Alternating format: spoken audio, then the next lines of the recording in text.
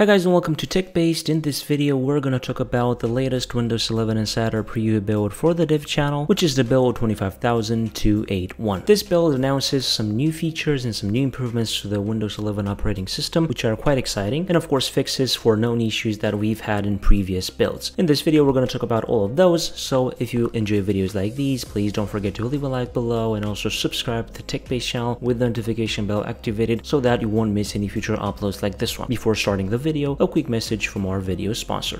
This video is sponsored by keysoft.com. Keysoft.com offers Windows, Office, and other tools licenses at a very favorable price. For example, you can get the Windows 10 Pro license for just $7 by using the coupon code TB50, and you can also upgrade for free to Windows 11 by using the coupon code TB50. You can also get Windows 11 Pro for just $13. Office licenses have even a better discount with 62% off by using the coupon code TB62. Check out the great prices from keysoft.com and the links from the description below, and don't forget to apply the coupon codes. Thank you to keysoft.com for the sponsorship. Let's continue with the video. First of all, in this build, Microsoft is improving the Windows Spotlight, and they are beginning to try out different treatments for how the Windows Spotlight looks. To enable Windows Spotlights, just right-click on your desktop, click on Personalize, and then you can choose the Windows Spotlight theme, and then you can go to Background and select from Personalize your background with Windows Spotlight. And after you've applied the Windows Spotlight theme or background, you'll be able to see the new Spotlight UI by right-clicking on the icon that should appear on the desktop and then learning more about the picture. In my case, it is a little bit bugged. I don't have it, but of course this is a temporary bug. And of course insiders in the dev channel will see different treatments, so not everyone will have the same treatment. And the treatments for the new Spotlight will include richer UI around displaying the title and description and learning more information about the image displayed on your desktop via Spotlight. And also they're trying out different ways of switching to different pictures and previews, a full screen experience and a minimized experience. Of course later on I'm going to make a different video in which I'm going to show you how to enable this different UI. Maybe I'm going to show you how to enable different UIs for this new Spotlight UI, and of course I'm going to show you how each and every variant looks. Another new feature and an interesting update in this build is that we have the new Notepad with tabs in Windows 11, which looks pretty interesting. And of course this is at the beginning of development. I think this is not really centered, or I don't think that this has the right proportions, but maybe that's how it's supposed to look. And basically you have tabs for the Notepad and you can type different things in different tabs, which is pretty interesting. And as you can see, the tab name will include the first letters or the first lines that you write onto that specific tab. As I've said, Microsoft is aware that there could still be bugs because this is the first preview that we have for this, but it looks really nice. And of course, if we right click on a tab, we have the new tab option, close tab, close other tabs, close tab to close tabs to the right. And also if I open a different Notepad window, I should be able to move it into the existing window. I think that is pretty